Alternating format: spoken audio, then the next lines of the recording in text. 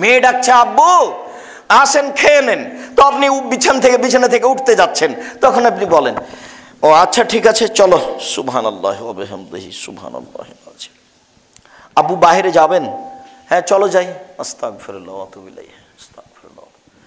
এইটা আপনার জীবনে চলমান হয়ে যাবে। তা হয় না কেন? সাহাবান রাদিয়াল্লাহু আনহু বলছেন, আমি যদি জানতে পারি কোনটা দামি জিনিস যার জাকাত লাগে না, সঞ্চিত সম্পদ জাকাত লাগে না, তাহলে আমি সঞ্চয় করে রাখবো, সংগ্রহ করে রাখবো। সাহাবান রাদিয়াল্লাহু তাআলা আনহু বলছেন, জাকাত লাগে না, খুব দামি জিনিস, এরকম যদি আমি জানতে পারি তাহলে আমি সঞ্চয় করে রাখবো।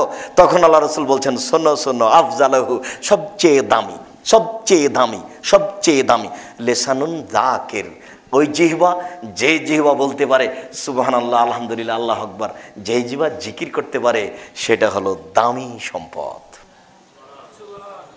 তারপরে বললেন কালবুন শাকের, ওই অন্তর যে অল্পতে বলতে পারে আলহামদুলিল্লাহ।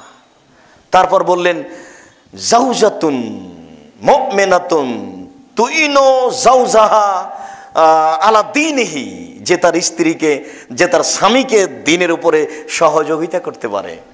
রোজ 2টার সময়তে যে বাড়িতে ঘুমাচ্ছেন, আপনার স্ত্রী ভাত পানি সব শোকেজে সাজিয়ে রেখেছে, ও বউ ভালো নয়, যাওয়ার সাথে সাথে বলবে, দুঃখিত আপনার জন্য আমি বসে আছি, আপনি বাইরে এতক্ষণ দোকানে আড্ডা পিটবেন, এটা আমি চাইনি।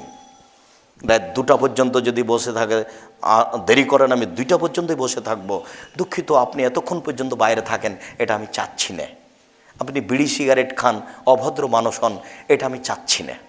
মানুষের সাথে বসে আড্ডা পিটেন, এটা আমি চাচ্ছি না।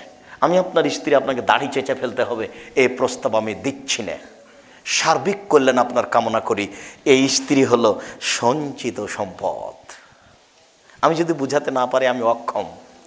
রাসূল সাল্লাল্লাহু আলাইহি সাল্লাম বললেন, সঞ্চিত সম্পদ 1 নাম্বার জিহ্বা, যে জিহ্বা ডাকতে পারে। জিহ্বা আবার বিপদ, দেখবেন জিহ্বা আবার বিপদ, খুব খারাপ জিনিস।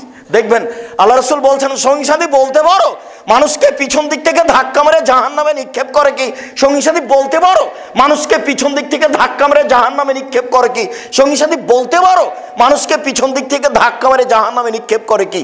এই কথা বলতে বলতে ফাঁকা জালেসানাহু জিহ্বাটা ধরে নিয়ে বলছেন, দেখো জিহ্বা মানুষকে পিছন দিক থেকে ধাক্কা মেরে জাহান্নামে নিক্ষেপ করে।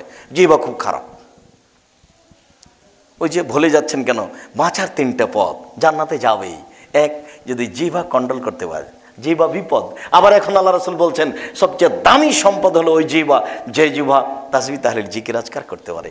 সম্মানিত মসজিদের মুসাল্লি, সমস্ত দিনী ভাই বোনকে আন্তরিকভাবে অনুরোধ জানাচ্ছি, আমাদের জুমার খুতবার শেষে এসে বিনীত অনুরোধ জানিয়ে বলছি, সময়কে মূল্যায়ন করুন।